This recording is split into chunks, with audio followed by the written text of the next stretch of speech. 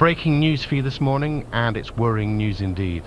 We are receiving reports of attacks on British forces on the Falkland Islands. That news again, the Falklands are under attack. The invasion began at dawn this morning with an attack on RAF Mount Pleasant.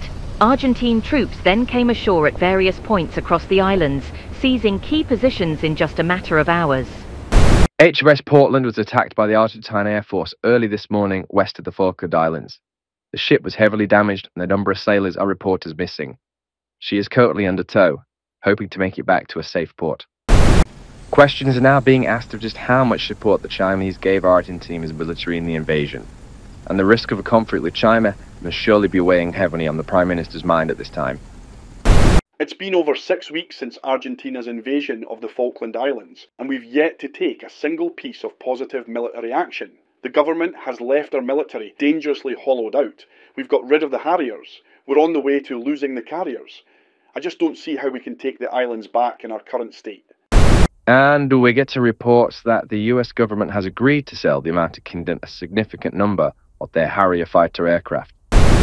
It's got to be embarrassing for the government for sure. They sold their Harriers for spares to the Americans just 3 years ago. Now we're buying different Harriers back. HMS Invincible led the British task force out of Portsmouth this morning. Destination? The South Atlantic.